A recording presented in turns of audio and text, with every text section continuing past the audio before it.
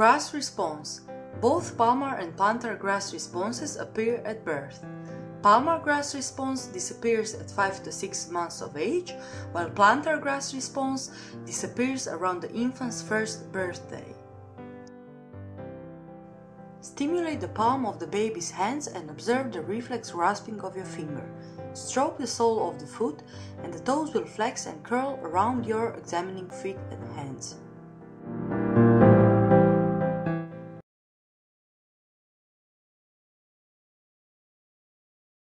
We're now going to look at the Moreau reflex. The Moreau reflex is that we'll have the baby in flexion, comfortable, unsuspecting as soon as it's coming, and then we will drop the baby for a few inches. He goes out into extension and flexion at the elbow, and then gradually comes back in. And do that one more time.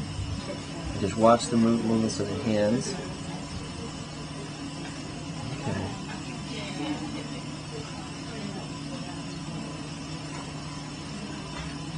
It goes out, and oftentimes there'll be a little bit of a cry there. Okay. In infants, the Babinski sign is normal. It is triggered off by stroking the lateral edge of the sole of the foot.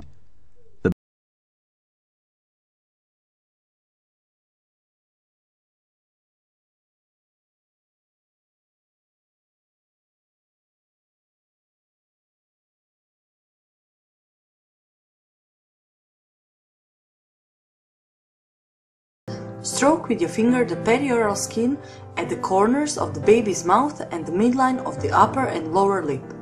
In response, the mouth will open and turn to the stimulated side.